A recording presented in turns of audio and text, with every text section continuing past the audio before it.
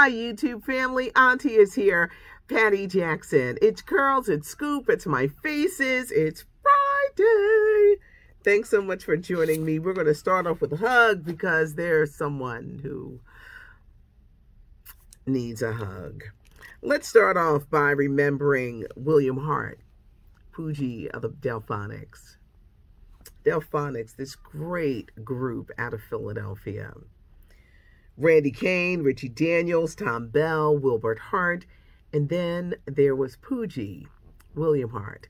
Passed away Thursday at the age of 77. He was an incredible singer who Smokey Robinson once quoted, "He was my favorite singer." Poogie had this very unique voice. He was a first tenor, when they would say. He had a great falsetto when you would hear those songs on Didn't I Blow Your Mind and La La Means I Love You. The Fugees, Ready or Not, Trying to Make a Fool of Me, Hey Love, just great songs that they had. He was a really wonderful man to his wife, Pamela. They were married for 53 years. She stood by his side and they had an incredible marriage. Poogie was a man who loved his fans. He loved music. He loved his family, and he loved God. He was of Muslim faith. A lot of people had no idea how great a golfer he was. And he loved to fish, and he loved to paint. He loved spending time with his grandchildren. He was a multi-talented artist who could play the drums, play the piano, play the guitar. He could write songs. And he never stopped writing songs. He lived in the next block from me. And occasionally I would send, desserts or do things like a good neighbor would do. I remember he used to do shows and he would tell our address and I'd be like, Poogie, don't be telling people where I live. He would often drive by my house and compliment me on the lawn. I'm lawn obsessed. So, you know how you want your lawn to stand out and look good. And he said, Patty, you always had that lawn looking good. He was just a great neighbor. When my son went on the prom and he pulled up in his van in the driveway and I said, no, this is where the kids are walking down to the party bus. He was just a good person. You know how somebody puts a smile on your face when they walk in the room, and he loved people. And he was a good neighbor, good friend, loved his family. Oh, Pamela Hart, you had a wonderful man and many wonderful years together. He will be missed, as we say around here, gone but not forgotten, because the music lives on. That music, that great, timeless music, lives on. And they gave us some great songs. Just wanted to just take some time. William Hart, also known as Poogie, died Thursday at the age of 77. Pastor John Gray has been moved to a new hospital in Atlanta. He is still in critical condition, but he's getting a little bit better. Pulmonary embolism, these blood clots. He had severe blood clots. And the thing with John Gray, let's pray that he gets through this. Unfortunately, we know him more for cheating on his wife than delivering the word. Hopefully this will set him on a new chapter so he can do what he was born to do. But he's still in critical condition. We send our prayers out to him. New hospital in Atlanta. So Khloe Kardashian and Tristan Thompson, they were the big story yesterday, having a child despite the threesomes, foursomes, and other kids that he's had on her. They're asking for kindness and privacy. She's tired of people saying, girl, you know. She's tired of it. They're asking for kindness and privacy as they await the birth of their son.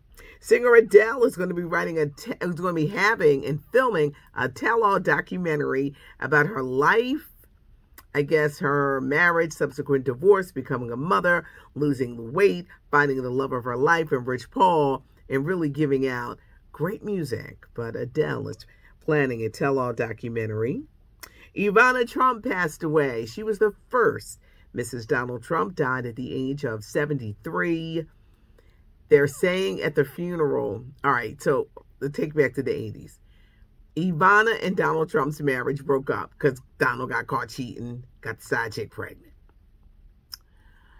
It was a nasty divorce. And Ivana was known for, don't get mad, get even. She had that line in First Wives Club.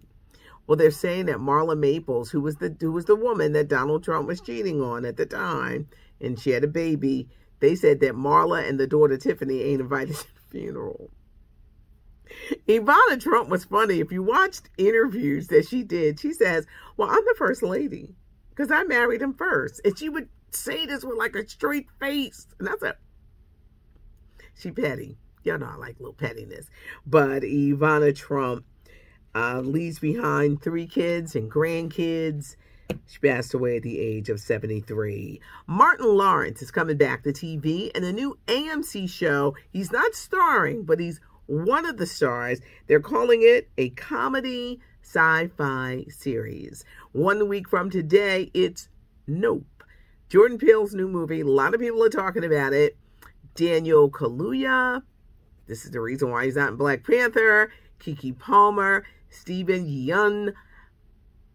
It looks like it's going to be a good movie. So if you see all the hype and you see them everywhere, they're promoting that. Issa Rae. There could be an Insecure spinoff. I know, I'm such a fan of Insecure. I would love to see it. Issa says she's been thinking about it, but she wanted fans to miss the show.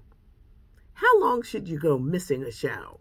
Well, we're going to find out because Issa says she is thinking about it. Somebody got hold of notes that R. Kelly had with his doctors. And in the notes, R. Kelly told his doctor that Aaliyah wanted to marry him. She's 15. At 15 years old, you know what you're talking about? At 15? Hide those notes, R. Kelly, because it's not going to help your trial coming up in August. Does Brandy love the tattoo that her brother got of her on his leg? It's not that it's not a good tattoo. He made her eyes red. She's crying. She hates that tattoo. And it's like, why are you going to do that? That's not me. Brittany Griner, the WNBA star, currently on trial in Russia. Drug smuggling is what they charged her with. A doctor has come forth with a note saying that she had the cannabis oil to deal with pain. She was playing ball in Russia. Athletes get hurt. They deal with pain. I don't know if that note will save her because she pleaded guilty. She said she didn't mean to be transporting drugs. She did not mean it.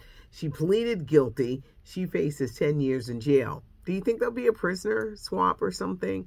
It's really a shame. She's in there on trumped up charges, and just got to pray that this turns out well. Ricky Martin. There's some stories going to be coming out about him that aren't good. You know, his former assistant is suing him. So are there stories that she's making up, she's saving him from? But these stories involving a family member could be very damaging to his career and his life. And we're going to overlay through. But Ricky Martin, there's a scandal brewing. Y'all going to be like, Auntie said it was a scandal brewing. There's a major scandal brewing. I think they're trying to keep a lid on it, but it involves a family member. Could you imagine not seeing your favorite NFL games on regular TV? We're talking Fox, ABC, CBS, NBC. Did I say ABC? The streaming services are really getting into the NFL game. And right now, there's a deal. I don't know if it's going to go through, where NFL games could wind up on Apple TV.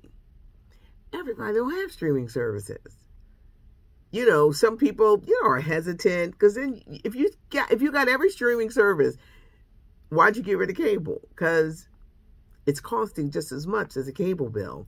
Everyone doesn't have streaming services, but the money that they're putting out there, and I'm talking many years from now, maybe like 10 years from now, you might have to watch your favorite NFL game on the streaming service.